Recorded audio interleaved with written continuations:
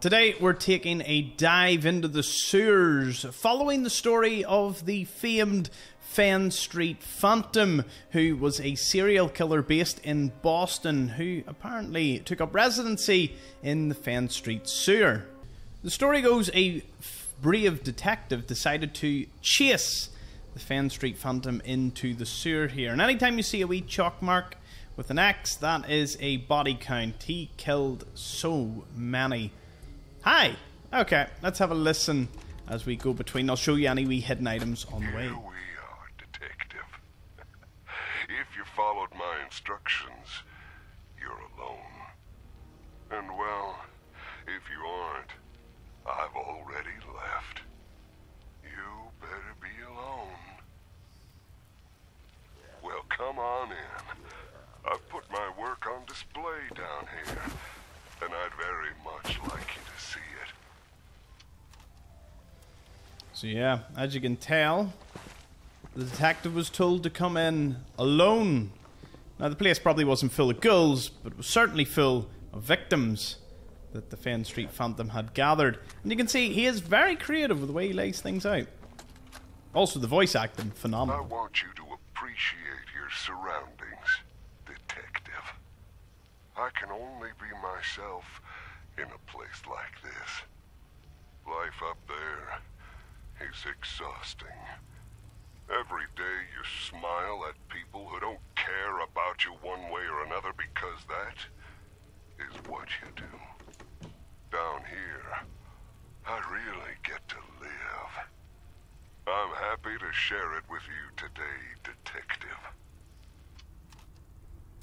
He gets a little more deranged as time passes, and you can find there's many places. This appears to be some sort of hobo or homeless person who maybe survived the Phantom. No, he didn't. The Phantom chalked him up, and he could have been the first victim. Now this is where things get a little mad looking. His victims were everyone. At least he didn't discriminate in a sick way. Voltec lunchbox can be found in the remains of plenty of prams, women and children there. Well, it's implied. Moving into one of the rooms, we can find the third holotape to have a listen. I am getting so anxious about our meeting, detective.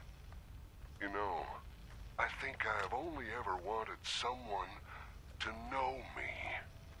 And really, I can't think of anyone who knows me as well as you do.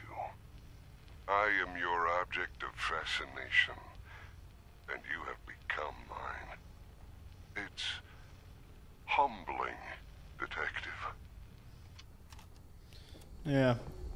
You can even get a dog collar on this particular skeleton, who I can certainly say was one of the super unlucky ones. And again, if you've been keeping count, he's probably killed at least 30 people so far. That we can see. And there's more as we continue on. We'll actually show you the final resting place of the Phantom as well, something most players never see. So when you're into the final room, we can hear Dear Detective 4 and the tumblers today. That'll make lockpicking a lot easier. Let's have a listen to this. I didn't want to hurt you, detective. I didn't want to hurt you, but you hurt me first. Now I know you didn't mean those things you said, and I forgive you, detective. It doesn't matter anymore. Now you're here with me. And we have all the time in the world to get to know each other.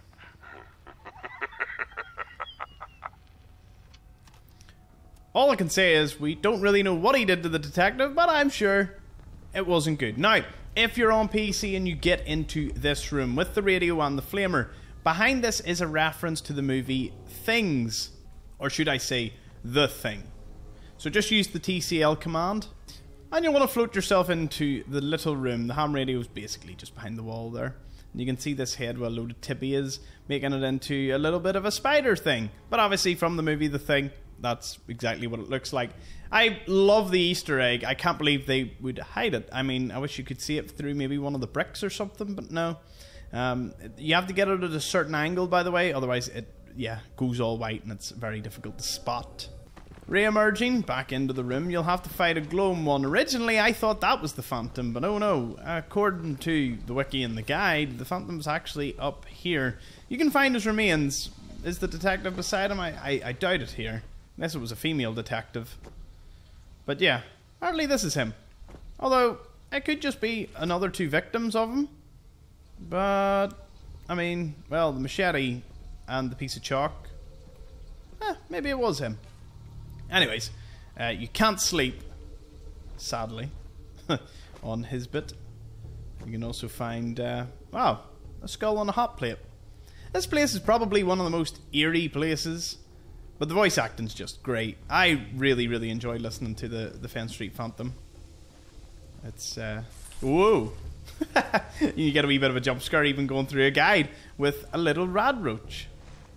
Yes, moving into this room is the one you started in, the wee fisherman. You got the XL, got the lunch boxes, we got all the skill books, detective, everything, and you look back around and we exit on out. Once you re-emerge, I do want to point out 2 locations that you may want to visit. One is Founder's Triangle. It's got an unmarked diner guarded by super mutants. You might find some useful items in there. Running straight west, you can find around the corner, guaranteed, an explosives box, so you could get yourself some grenades. That soldier doesn't need it anymore. And if we head a little further east, there's also a little encampment right over here.